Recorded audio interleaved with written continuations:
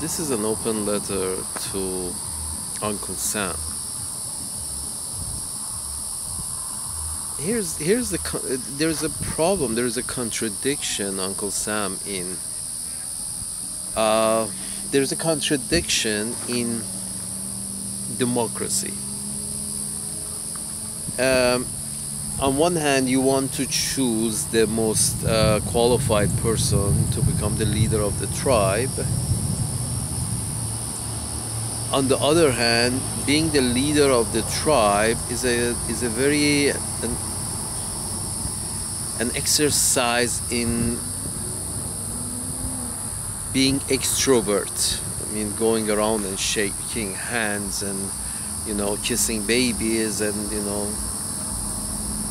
being up till 3 o'clock in the morning with the young crowd because you're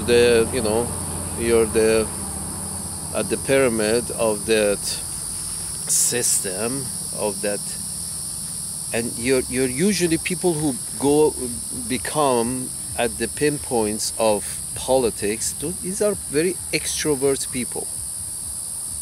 You cannot be an introvert and enjoy being in the spotlight that democracy demands of its politicians. Certain kind of people are attracted to that kind of lifestyle of being in the spotlight. These kind of people are usually not introverts. Introverts try to avoid the spotlight. So that's who we are. So even if you consider that 50% of the population are introverts, these introverts who avoid the spotlight, these introverts are automatically cut out of your political process. And we all know that there are more, brilliant minds in introverts than there are in extroverts. Extroverts are very, topical. You do not have, time to research anything in specific. If you're, up partying up to 3 o'clock in the morning as an extrovert. So these two usually don't match. These two personalities don't match.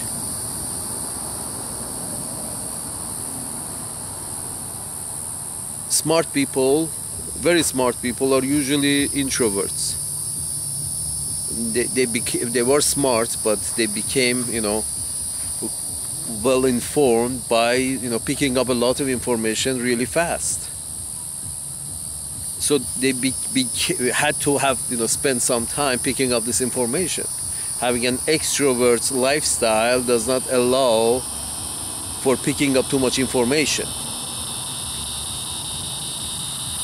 So the system of democracy that says, okay, we need somebody in the spotlight, go up there and be the chief of the tribe and take responsibility to do things, okay? And who we give this job to? We give this job to, an extrovert or an introvert. We can't give it to introverts because this is a, spotlight kind of a deal.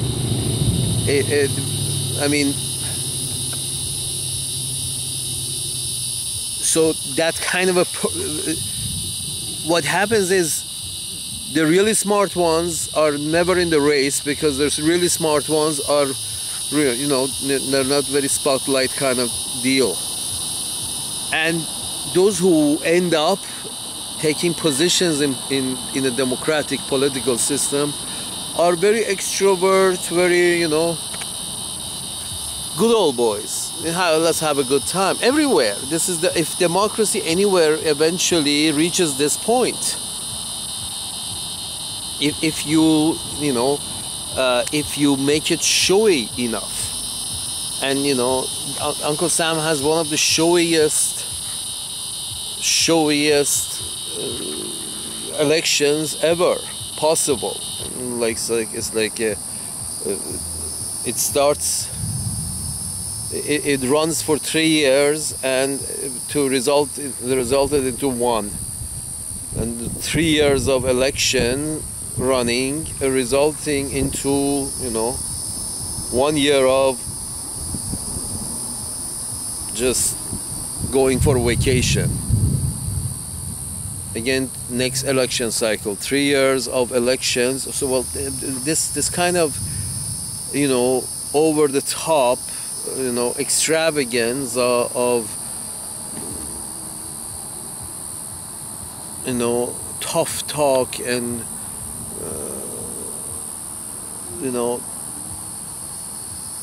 patriotic talk, and trying to act more patriotic than the other one, and this one is acting more, trying to act, everybody trying to be more I am your man, without actually ever studying in depth any of these policies. So although there are brightest minds in the world happen to have ended up in Uncle Sam's land, in my view, I might be wrong, but the system, because it's such a show that only extroverts appreciate, and it's such a game show that at the end it has a winner, like a Wheel of Fortune kind of deal. A lot of luck is also involved, and after at the end of this show you have Al Gore, the educated guy, versus the cowboy, and it was close. So the cowboy had no deal, and the cowboy won, Mr. George W. Bush, and it makes you question the system. Who was your last leader? And who was your last leader? And I tell you what kind of show you're running. Who was your last leader? I tell you what kind of show you're running.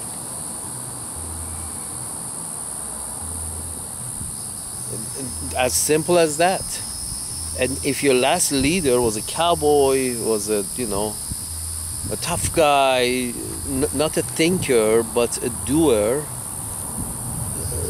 then you probably had a shit show, or started a shit show that lasted 20 years.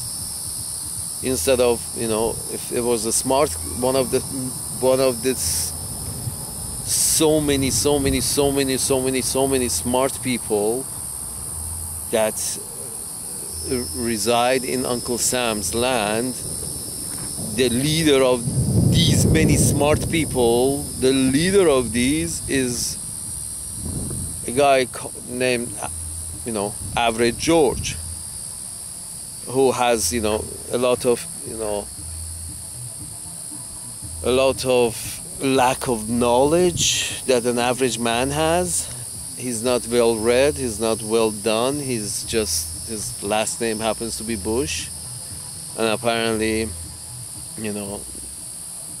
somebody owed Mr. Bush a second term because his father didn't get the second term. And name familiarity, at the point at which that your population can be manipulated by name familiarity, last name familiarity, and that's a good thing. Instead of what he has to say, we are at what's his last name. That's a monarchy, folks. When your last name becomes more important than your last act for good, if your last name becomes more important than your last act for good, then then somebody has not been educating people properly, and that's supposedly it's a democratic issue in Uncle Sam's land. That's a democratic issue.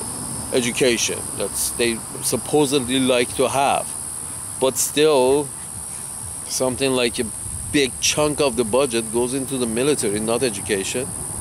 Goes into the military, not, tourism. It goes into the military and not into housing, not into health. You make very expensive doctors, and those expensive doctors have expensive bills to pay. So, shit. There is very few of them, and very few in your population, gets to see a doctor. A large bunch don't. Let's just put it this way, a large bunch still don't. I have a feeling general population in North Korea has good access to doctors, because somehow the North Koreans have figured out how to make cheap doctors. Cheap in terms of, you don't have to sell a kidney to finish the last year, something like that. Or, go into debt for the rest of your life. So, or, if you can have a rich daddy, that's, that would be even better. So the point is this, if going this way, you're basically going the way of, defending a chicken coop with laser guided weapons, with laser beams. It's sort of like we are protecting our chicken coop with laser beams. What is being protected? Because the people are not being invested in education. Education very expensive, and very few can afford it. And if they're smart, they don't go into debt. So expensive education, but a very, extravagant military. It's sort of like, okay, why? Why not invest more in, friendlier industries like tourism, like sending your own people, facilitating, subsidizing your people to live overseas for short periods, for no more than 2 years, but it will produce good results if some money comes out into education. You want to have something to protect.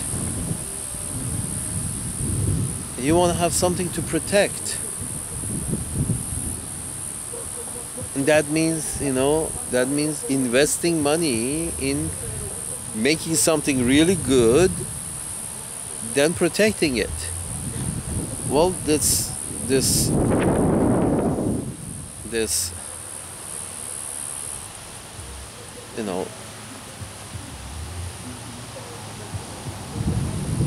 and building something good without arms, because if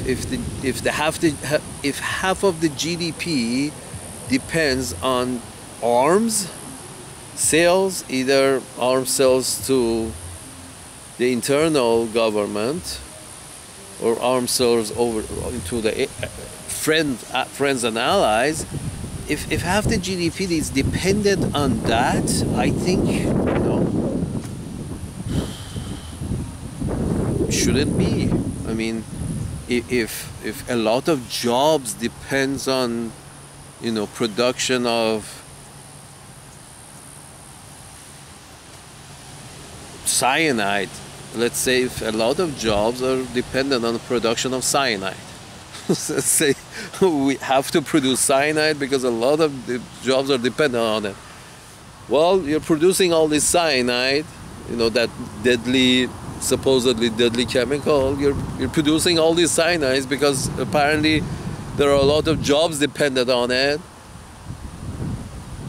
But then when you produce all these cyanides and you sell these cyanides to your friends as well, these are all lethal.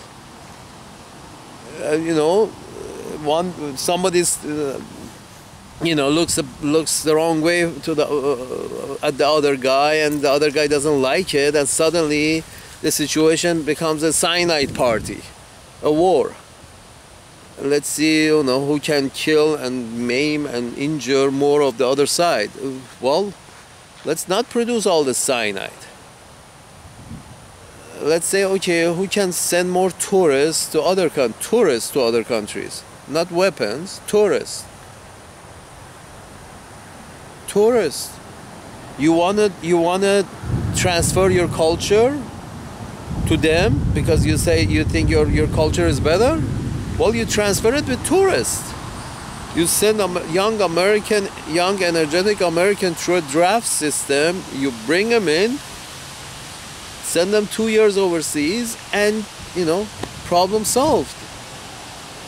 Proportionally distributed around the world, I'm sure America can sell whatever Uncle Sam wants to sell as far as individuality, democracy, human rights, whatever you want to call it. But just their presence in many of these shitholes, just the presence of Americans is going to be, it comes with some money, at the local shed shops. At the local shed shops, your tourists, or American tourists, are going to spend money at those shed shops, those hole-in-the-wall restaurants. They're young, they can handle it. They will find little nooks and crannies of, spending money and having contact with people. If the objective is to take them democracy or individuality or whatever the objective is that you want to transfer to them, it will transfer much better if you do it with tourists than you do it with, soldiers. Soldiers don't translate well. Soldiers everywhere translate as force, and people don't like to see a lot of force around them.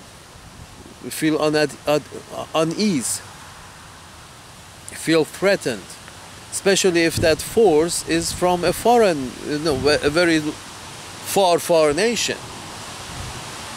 So the whole point of we are there with our soldiers to create stability, no, dude. If you want to create stability, you send tourists, not soldiers, tourists. Tourists. That's the only way you can both send the idea of democracy, if that is important to you. Maybe you leave it up to leave it up to the individual to how he wants to show himself to the society in that shed hole in Africa or South America or Asia. He will expose exactly what he is, and the locals will expose exactly what they are, and they will see eventually, very soon, they will realize that they are, they're both more alike than dislike. And you will have an actual, the empire would have an actual foot on the ground on friendly terms with the fucking locals. Just study them. You teach them. You study from them. You teach them. You study from them. Leave it up to your young people. If you say you got a better system, well, they had 18 years, spent 18 years in your educational system. Well, after the 18 years, obviously they are Americans. Now let's go show America to the world, and let's let America teach the world, these youngsters teach the world by just being their friends. There is no reason for teaching, just being in that population and having fun. Do whatever. But being in the local population, that close contact, close proximity will affect, you know, the local population. And the local population will, you know, have a small effect on the newcomer, because you know it's a short period, it's 2 years. So if the individual, let's say American youngster, 18-year-old youngster, if you know after 2 years, if they never want to see that shed hole again, they don't have to. If they do, some do want to, you know, retain some memory, had some good times. They may develop life, or a few may develop lifelong connections. But the point is, all of this means a better understanding of the planet you're trying to run. So imagine that all the top everybody in China has spent 2 years in, I'm just imagining, after 20 years of this practice, right? Imagine. After 20 years of this kind of practice, you have half of China have spent 2 years in the United States and have gone home, and half of the United States has spent 2 years in China and has gone home. I believe, I mean, there would be very little misunderstanding, and there would be, you know, unthinkable this kind of rivalry, because you already have roots in, some of you have roots in the other countries, so you don't see a reason for bang, bang, bang, boom.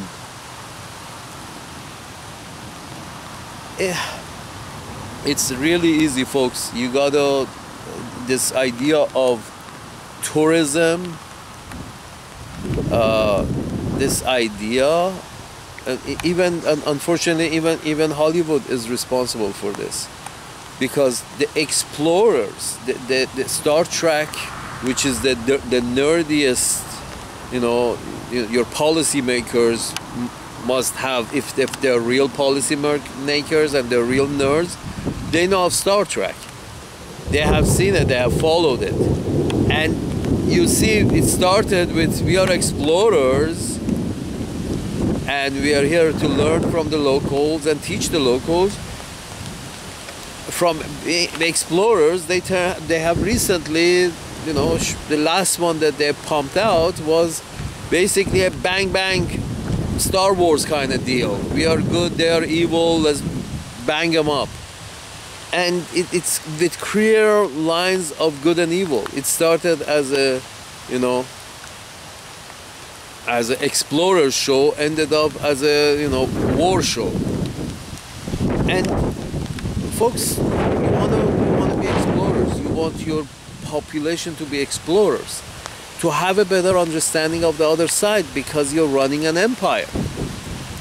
If you're running an empire, you have to, you know, be responsible, and that means, you know, educate your citizen well and send them to different parts of the empire to learn about the empire, about the local population. Learn, teach, trade. If you want a peaceful planet. If you don't, continue doing what you're doing.